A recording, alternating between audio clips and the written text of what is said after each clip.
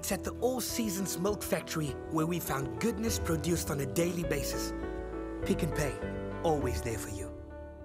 Well, niks is lekkerder as roomys in die somerreën. We're cooking with ice cream in our espresso feel-good kitchen today. Amit is with me. Amit, we're making kulfi. Yes, absolutely. I don't know what kulfi is. Well, kulfi is basically an Indian ice cream. So what gives it the Indian touch is, of course, the use of spices, which we're going to play with in a moment. And it's not a complex process like regular ice cream. It's a simple process of reducing milk and then caramelizing it, so we get a rich kind of creamy taste. And now, it sounds good. Where do we start? Because I see you've already got something in this pot. What's in here? So we've got cream here. Now, I've got a kind of a very easy instant recipe for you. Right. Which is fantastic for because... kulfi. Okay. Yes, absolutely. The long process would be reducing milk to about half the size, which takes quite a bit of time. But I want to show you a really wonderful, quick, easy recipe so that if you are having like a dinner party at home...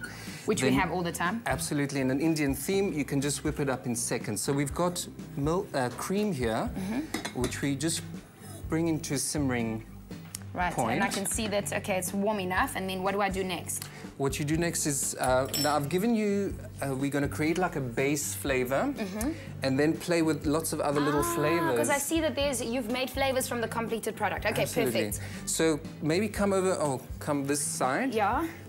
So we've got rose syrup, we've got, do you know what this is? Is it saffron? Well done. And you know what they are actually? No, tell me. These are actually the stamens of a flower. So it's got a very unusual smell. Wow, so that's beautiful. A bit of like a leathery, sweet leathery taste. And we've got mango flavor, and we're going to keep one plain flavor. So we're going to basically just pour that in here. In where? In here? In one of these. Okay, so this is our one flavor. And the other one is the saffron which we're just going to kind of crush gently, about a pinch.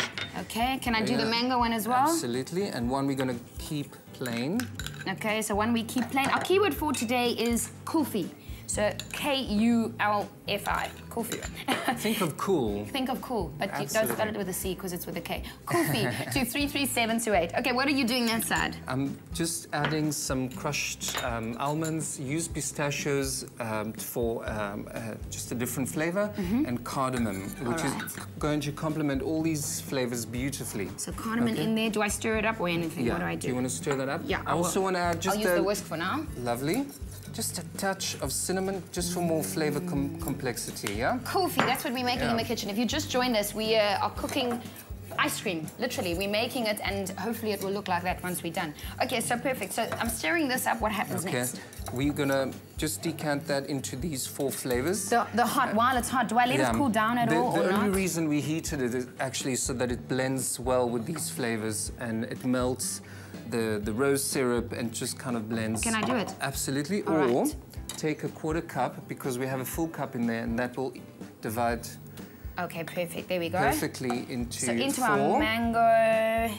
And on the other side, we've got our rose syrup, then our saffron, and the one we're going to keep plain. Our keyword is kulfi.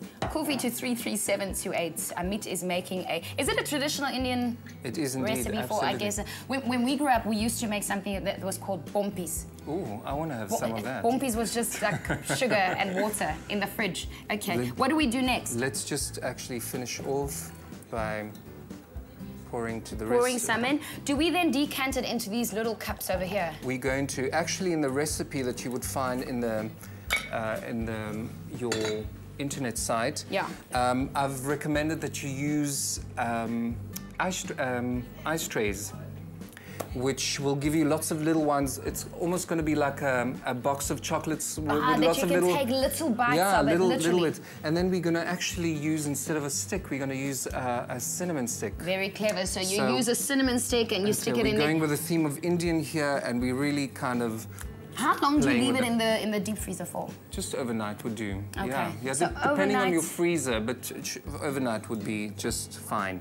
Okay, the final step is to just mix 1 tin of evaporated milk into condensed milk. Okay. So the combination of the two basically is what's cutting down our process because we've got the caramelization of the milk and the reduction of the milk. Our keyword is Kulfi to 33728, and you can also make it because this is what it looks like. While we're mixing, the rest are on the other side. I'm gonna eat some Kulfi.